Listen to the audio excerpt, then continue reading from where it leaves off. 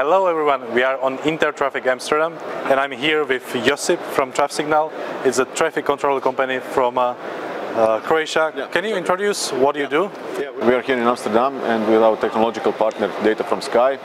We use their solutions for advanced video analytics and detections of pedestrian, of every participant in traffic. We use their aggregated data to improve traffic flow, which we control with our devices.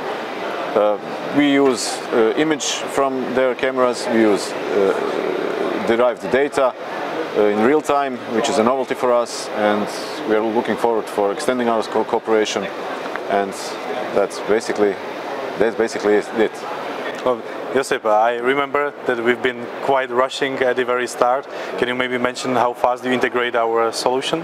Well, yeah, from our first phone call, I think, or an email within a week or something like that.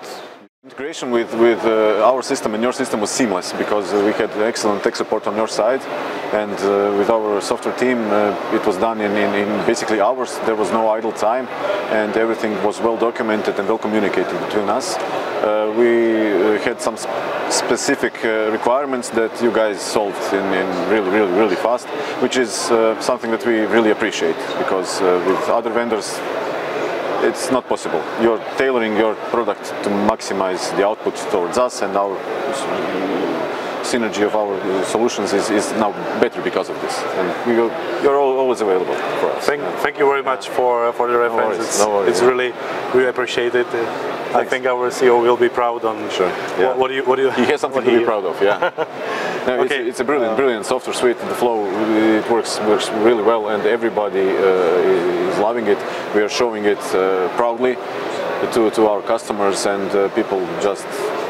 The main question is, how do they make it work on one camera only? Well, I'm not saying it's magic, when you are but maybe it's magic. Making it on the camera, you are using our simple solution, everything embedded inside the camera as a main platform.